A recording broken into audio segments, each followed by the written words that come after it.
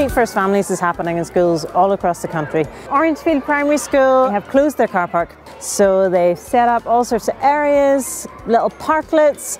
They're being really creative. As a family, we tend to cycle or walk to school most days, so to see all of these kids coming out this morning, walking and cycling to school is just something I've been really looking forward to seeing for a long time.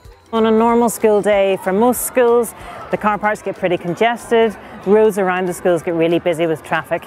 It makes it really hard for children to walk or scoot or cycle. It's not always safe for them, and in terms of air pollution, it's quite harmful. In the car park, it just felt so weird that there was no cars and you could just cycle about anywhere. It was really fresh and it was fun, like walking on the road.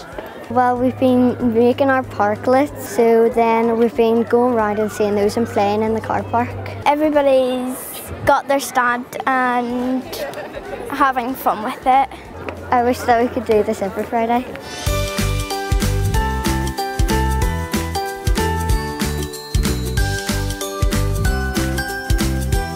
So today has been wonderful to see schools free of traffic. The roads around the schools have been quieter, the car parks have been emptied of cars, and the kids have taken over.